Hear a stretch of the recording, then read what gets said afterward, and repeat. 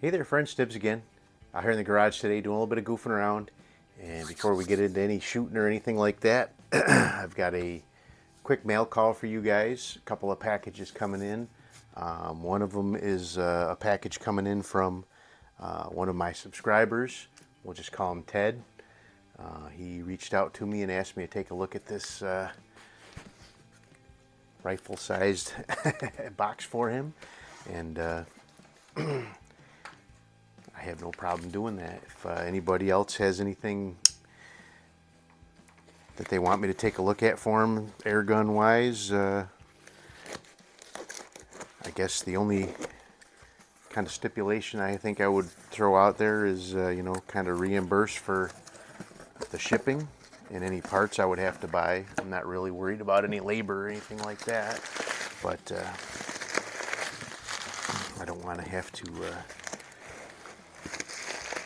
incur any costs as far as shipping like that goes or anything. But this one is supposed to be a Daisy Buzz Barton, which we've seen a couple of on the channel here recently.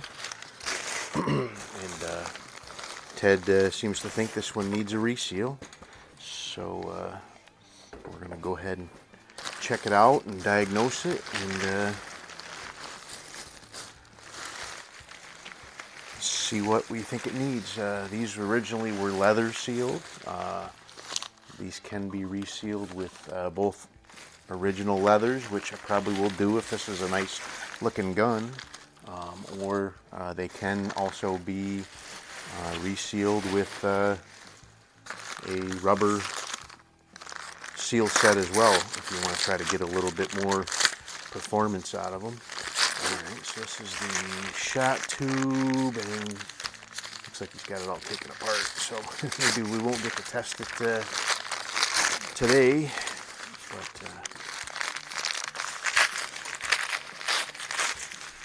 got it packed up real well. So we have the shot tube, and this is an early version Buzz Barton. I can tell just by looking at that shot tube. Looks like my shot tube that my Buzz Barton that I have up here. So we have the cast iron cocking lever. This appears to be the stock. Let's see what we got going on there.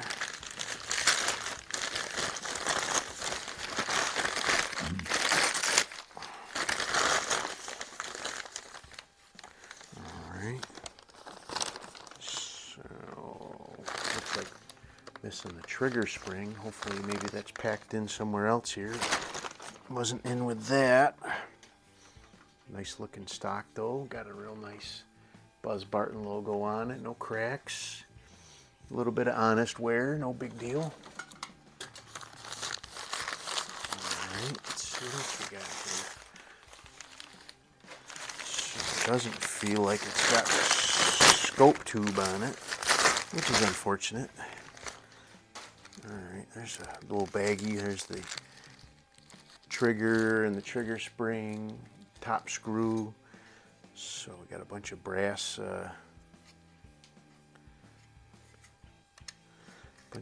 new brass hardware. That's kind of interesting. But let's go ahead and I can stick this thing back together pretty quick here.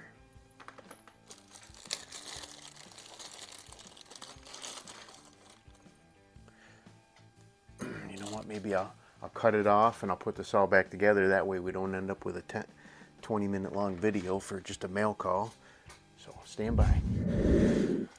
Alrighty, well that only took a couple of minutes. I got that all put together. It is unfortunate it's missing the scope tube. It should have this tube up on top here. It should have a tube, something similar to that. This one's actually not even the original one either. But that's how you actually sight the gun.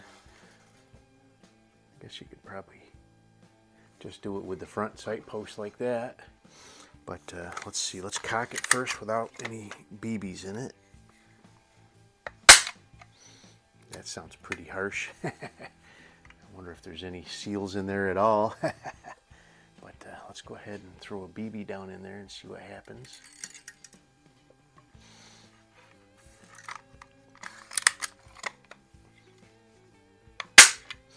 Yeah, the BB came out. I think it was just the air tube probably hitting the BB, pushing it out. Didn't come out with any kind of force. So, all right, well, at least we've got most of a complete gun there. Need a little adjustment with the lever lock there, but pretty cool. We'll get this thing tore down and evaluated and see what it needs.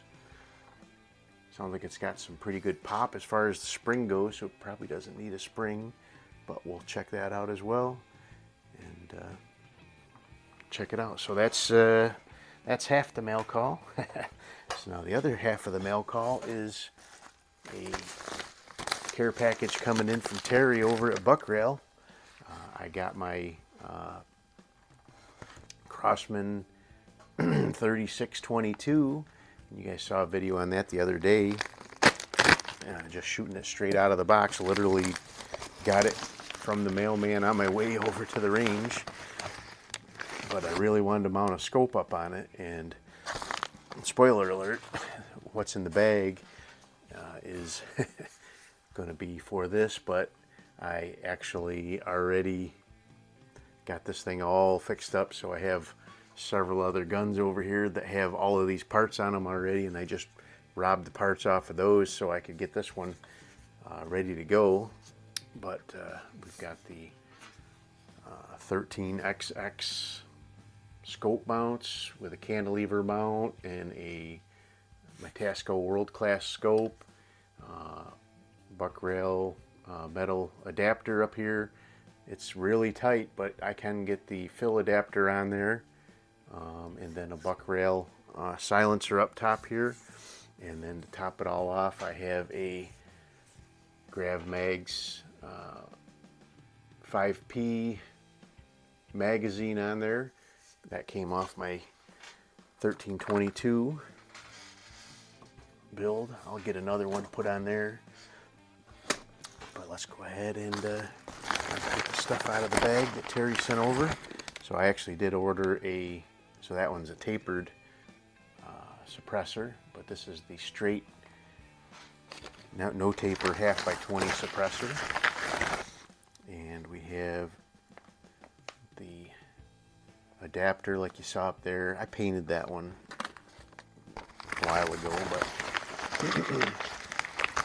that one just has a thread protector on it right now. That's why it kind of looks different, but that just goes right on the end of the Crossman sized barrels. And then we have the Buckrail Crossman scope mounts that just clamp right onto the barrel. I stole those, so I stole those off the 3622 as well. I stole the muzzle device and suppressor off the 2240 build, but there you go. That is the scope mounts, a little Picatinny and 11mm dovetail capable, and they just clamp onto the barrel. So, but there you go. That's going to be my setup. I'm going to look around for a shorter cantilever mount. It's a little tall. It's not terrible for eye relief, but it definitely works. So, and this really makes a huge difference as far as, I mean, it wasn't really loud anyway, but let me just take a couple shots with this guy and let you see. So I love, it's a game changer with this Grav Mag for sure. Of course, now I'm saying that, I got a pellets, there it goes.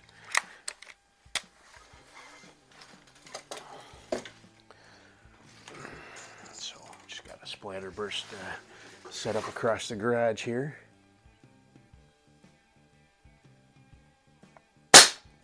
And I don't really have this zeroed yet, but you can hear how quiet the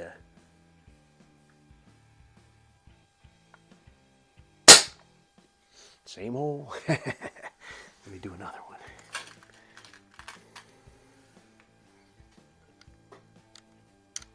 Really, really quiet. I'm pretty sure you can still get the grab mags.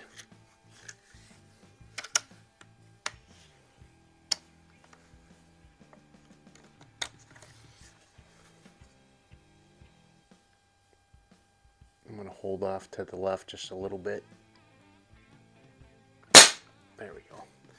But there you go. That is pretty darn cool. 3622. Starting to make mods to it already. But this thing is really hand pump friendly. From completely empty, it took 70 strokes. And I got 30 really good shots. 30, actually I counted 33 shots. The 33rd one actually dropped about 3 inches at 25 yards, but 32 of them were right at point of aim, so not too bad. They say up to 25 shots on their on the box, but I got 32. But there you go, pretty darn cool. Can't wait to start digging into that old Buzz Barton there. That'll be a lot of fun too. So, hope you guys liked the video. Till next time, have a great day.